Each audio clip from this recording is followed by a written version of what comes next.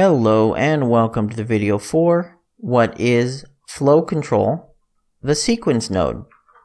I've got a quick little example here. When I hit start, it's going to populate those 4 text boxes with a little bit of poetry. And while it looked like it was instantaneous to you, it was actually not. It was done in a sequence node. So let's look at the sequence node. The sequence node is pretty simple. It has an input and as many outputs as you want using the add pin. Well, all this does is organizes your flow. It will fire the first one, and once it is done, it will fire the second one, and it will continue on down the line. That's it. The sequence node is simply a way to better organize things.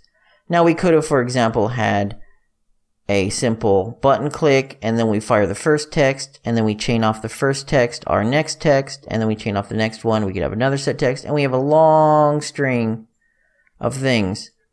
Who knows, as long as we want. And it might become a little bit difficult to organize how we want things set up. Plus, if we need to add and remove things from our order, we're going to have to reroute nodes. By using the sequence, you could have extra pins in here, and you could disable them or enable them as needed based on if you wanted to debug, or you had certain things that should only show up during testing.